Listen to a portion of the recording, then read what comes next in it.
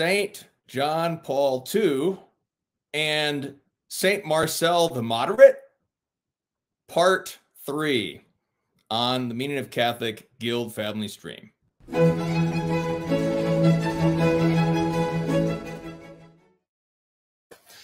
Jesus is King! Everybody, welcome to the Guild Family Stream. I'm Timothy Flanders. This is the Meaning of Catholic.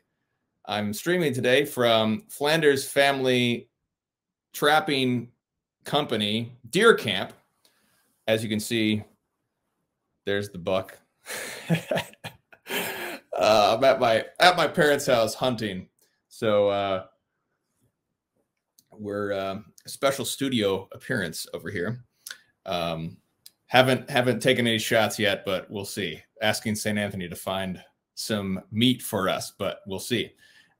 Today's stream is part 3 of a series we're doing, which is attempting to present a sympathetic, objective portrait and view of two men, Marcel Lefebvre and Saint John Paul II, the Pope, Karol Wojtyła.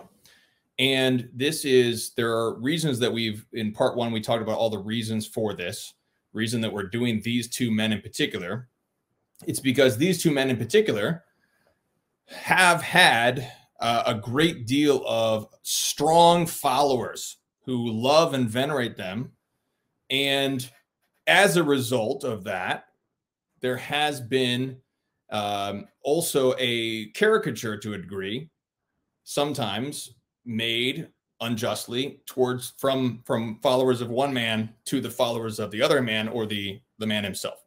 So in keeping with the mission of being a Catholic, these two men, we're examining them both sympathetically and objectively, not avoiding criticisms either, but making those criticisms from a place of understanding, so that we really understand what these men were about. What did they really teach? What did they really do? What were their motivations? What were their intentions?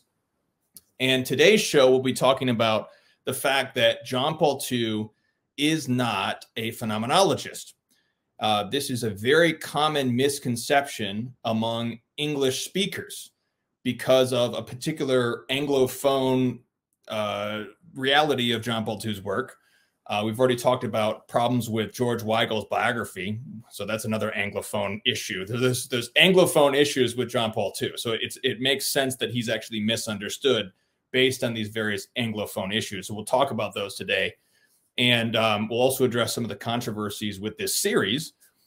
This part of the series right now will be made public, so I just want to say a few things publicly. And if you want the full presentation, you do need to become a guild member. You can go to patreon.com/meaningofcatholic. Let me tell you what the presentation is going to be, though. And I don't even know if we'll have time for all of this today. We might need to do this particular section of our series in multiple parts. But let me see. First of all, let me see if I can make this larger. Okay, so we'll have first of all, we'll talk some about the controversy. That'll be the public portion, so we can address some of the controversies that have arisen with this particular series. And we'll talk about, can Lefebvre be called a saint? Can we venerate him? John Paul II's heroic sanctity, yet apparent scandal and mismanagement as Pope. We'll just briefly touch on that because we have a lot more detail and depth to go into all those things in the future. So we don't have time to go deep into those things, but we'll just touch on those real quick. And then we need to give a little historical introduction to Western philosophical problems, particularly post-Trent. And that's what forms the context for phenomenology. So then we'll have the introduction to phenomenology. What is phenomenology? We'll talk about Edmund Husserl, Franz Brentano, who teaches Aristotle to two Jews, a good Jew and a bad Jew. We'll talk about that. We'll talk about Augustinian phenomenology versus idealistic phenomenology. We will mention St. Teresa Benedicta a Croce as well, and Dietrich von Hildebrand. And then we'll talk about what is the difference between Archbishop Lefebvre's France and Wojtyła's Poland, because this is a very significant historical aspect to this. because phenomenology in Germany and Poland seems to have been significantly different than phenomenology in France. And also the political history of Poland and the political history of France also goes into these things very deeply and gives us a very a deeper understanding and a context for understanding Lefebvre and Wojtyła. Then we'll talk. Once we get all through that introduction, I'm not even sure if we'll get to this part yet in this particular broadcast, but then we'll get much more deeper into John Paul II's work back when he was Karol Wojtyła, back when he was Father Karol Wojtyła, and then he was later Bishop Wojtyła at Vatican II. We'll talk about Wojtyła's Thomistic dissertation under Garrigou-Lagrange, which was in 1947. And we'll also talk about his anti-phenomenology dissertation on Max Scheler. His dissertation was against phenomenology. It actually made a conclusion that was negative. And so we'll quote showing that. And then we'll talk about the Anglophone issue that I mentioned, which comes from a Polish translator by the name of Tymienska. And she falsely translated the first English translation of Wojtyła's major philosophical work, Person and Act, into English as acting person. If you can tell already we have a translation issue if the Polish says person and act, but the English says acting person just for the title. She mistranslated the title itself. So, but we'll get into more of the content as why this sort of misrepresented Wojtyła's work and has contributed to this misunderstanding of Wojtyła that he is a phenomenologist, when in fact he is not a phenomenologist. We'll talk about what he really is in this whole presentation. So with all that, let's talk about some of the controversy. Can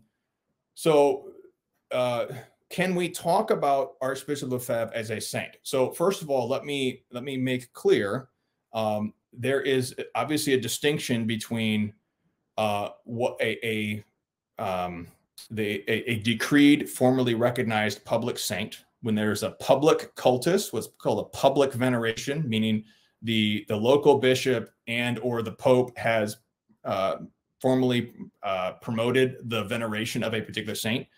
But typically, historically, what happens is the veneration of a saint takes place before a public recognition thereof.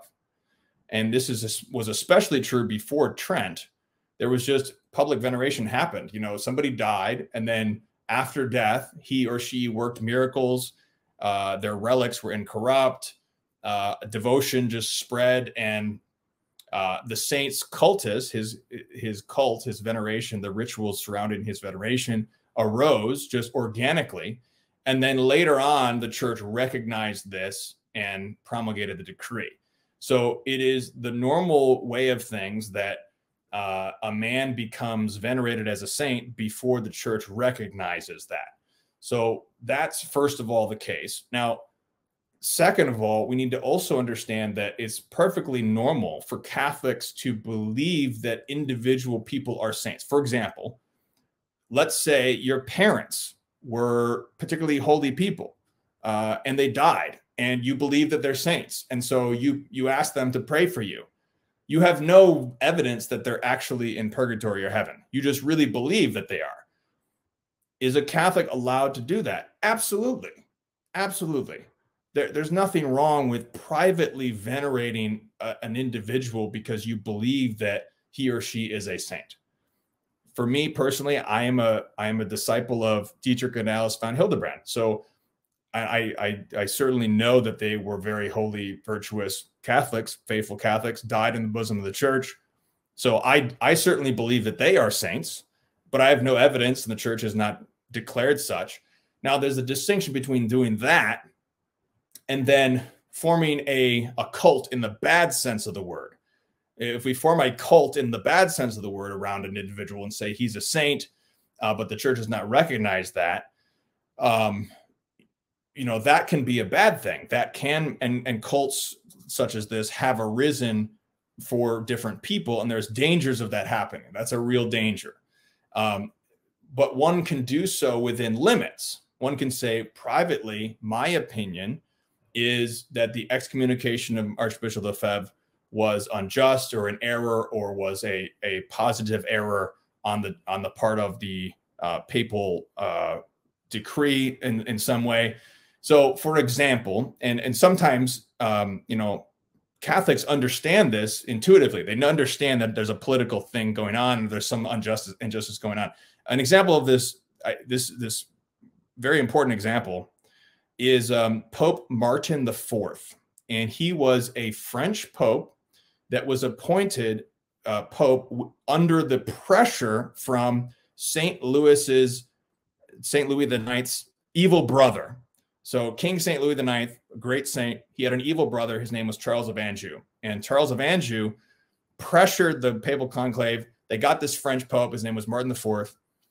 And Charles of Anjou pressured Martin IV to excommunicate the Catholic Emperor of Constantinople, because at that time, the churches had been reunited at the Council of Lyon.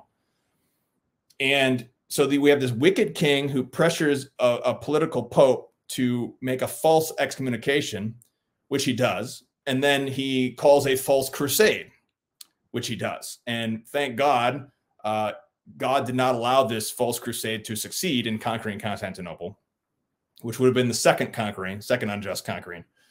So this is an example of an unjust excommunication. Another example is Pope Boniface VIII excommunicating unborn children. Well, that's unjust. You can't excommunicate an unborn child. But the most famous example is obviously St. Joan of Arc. St. Joan of Arc was burned at the stake as a heretic by the local bishop. It was 14 something. I don't have the date in front of me, but it was during the 100 Years' War. It may have been late 1300s, but the 100 Years' War stretched from mid 1300s, mid 1400s. St. Joan of Arc was excommunicated by the local bishop. She died as a heretic. She was excommunicated. She was obstinate in her vocation. Okay. So obviously she was venerated by Frenchmen for centuries and centuries and centuries. And this was not even a private veneration that I'm talking about. It was definitely a public veneration.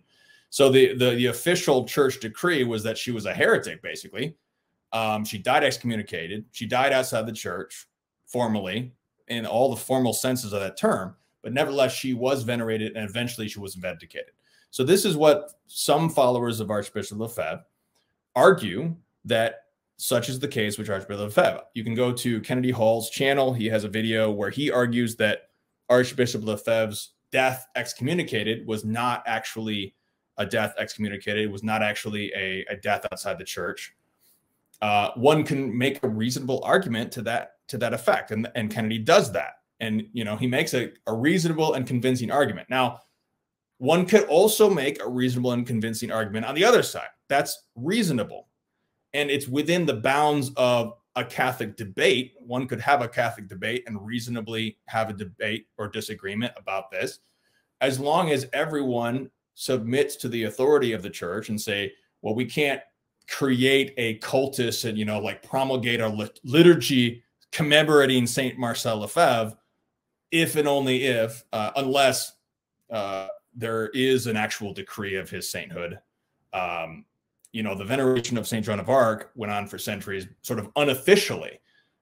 So as long as we're not creating a real cult in the bad sense of the term, as long as we're still working within the bounds of Catholic orthodoxy, Catholic order, the order of the church, one can make a reasonable argument, and one can privately venerate Archbishop Lefebvre if one believes in one's conscience that he is a saint. Now, this goes into the Catholic teaching of conscience, which we don't have time to get into, but suffice it to say that there is a true, if you have a properly formed conscience, one can make a decision like this. Now, all I'm saying is this series is named St. John Paul II and St. Marcel Lefebvre, simply to show the fact that the followers of both of these men follow their sanctity in particular. They follow them as saints. Now, obviously, St. John Paul II is officially promulgated as a saint, but we've also talked about reasonable disagreements with that as well. So the bottom line is we're already spent 15 minutes on this. We're definitely not going to get through the whole presentation. The point I'm trying to simply say is that all Catholics deserve a sympathetic and charitable examination of their lives.